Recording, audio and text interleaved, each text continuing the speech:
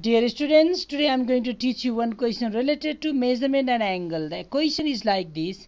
The tip of minute hand of a clock has moved at a distance of 31.416 centimeter in 15 minutes. Find the length of the minute hand of the clock. Okay. So now look at here. In 15 minutes, if it is a clock like this, look at here, minute hand will be here. And if this minute hand move for 15 minutes up to here, it will reach. Now what is the angle made by this minute hand that we need to find out first of all. Then after finding this one angle, then we can find out the length of the minute hand. Okay. Now look at here. First of all, here it is given, that given part let us write down here. This much centimeter. Minute hand of a clock has moved the distance of 31. So minute hand, tip of the minute hand will move from here to here. So this distance means it is arc here. So L here. So here we can write like this. Length of arc, that is L, equals to 31.416 centimeter. It is given to us. Now after this, time is given here. Time of minute hand is equals to 15 minute. It is given to us. 15 minute time is given. Now what is the angle made by the minute hand in 15 minute? Let us calculate. So in 60 minute,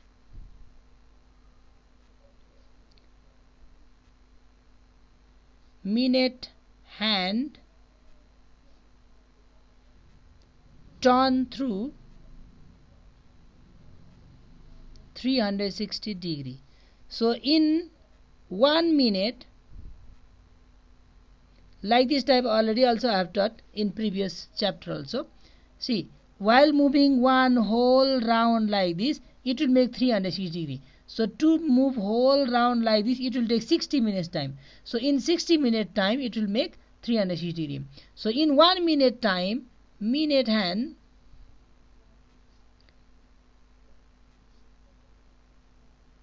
turn through 360 divided by 60. This much degree. Now the time is 15 minutes. So in 15 minutes we will calculate. In 15 minutes,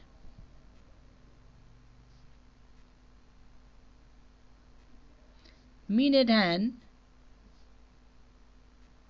turn through, this one cancel, 6 are 36, so 6 times 15. So 6 times 15, 90 degree angle it will make. So this degree we need to convert, this is theta, okay.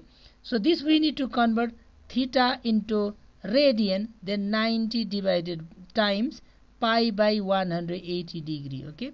So 92 za. So this means pi means 22 by 7 times 2.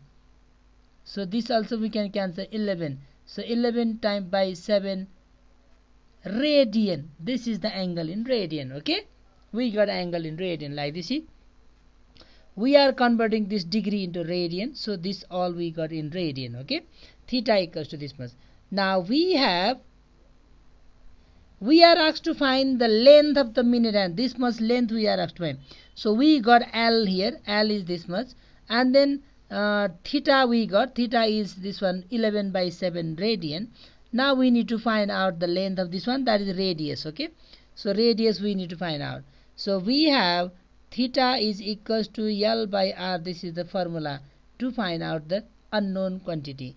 Theta here is 11 by 7 is equals to, L is here already given is 31.416. So we can write here 31.416 divided by R.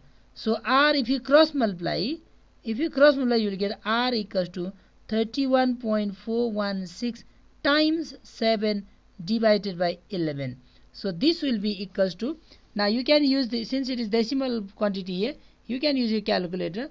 31.416 times 7 divided by 11. If you do, then you will get 19.99. This is 19.99, almost 20 centimeter, okay. So we can write R means length of the minute hand. So therefore the length of, see, we are asked to find the length of the minute hand of the clock. So the length of minute hand of clock is equals to 19.99 centimeter. Okay, thank you for watching this video.